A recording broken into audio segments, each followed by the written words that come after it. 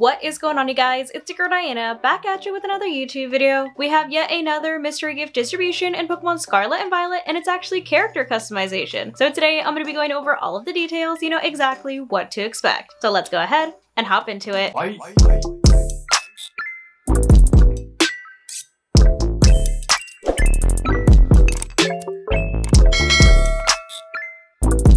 So earlier today, Sarah B tweeted out this update that says a new Pokemon Scarlet and Violet distribution has begun. Get the Terastal Cap customization item, and this will be running until November 30th, 2024, so November 30th of next year, which is crazy to think that it's almost 2024 now. But the code is We Are Terastal Cap. I think that's what it's supposed to be, but they do have more details on the actual Sarah B website about it, so let's go ahead and check it out. So here on the actual Sarah B website, it says a new distribution has begun. This distribution was given during today's Pokemon Horizons episode in Japan and gives players a special cap for their character, the Terastal Cap. So this is like an in-game item that you can put on your character for customization. It is obtained with the code We Are Terastal Cap and runs until November 30th, 2024. And it says they have info on their event database, but I get so lost and confused in that. So let me go see if we have like images of it. Okay, so it looks like Joe did add some context to show what Terastal Cap they're actually talking about. So it says here, context, this was showcased in today's Pokemon anime episode in part of a Neato Thing segment on terastalization. And this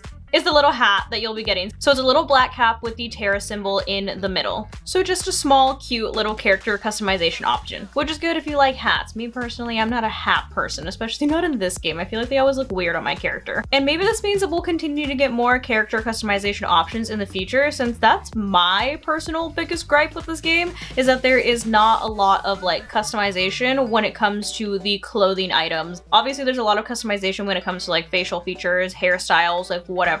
But the fact that I had to be in a uniform all the time and there's like barely anything that I can change about it is just like the bane of my existence. But there you have it. That is everything that you need to know about the latest mystery gift distribution. Hopefully you guys found this video helpful, and if you did, I kindly suggest you consider subscribing so I can continue to make content for you guys.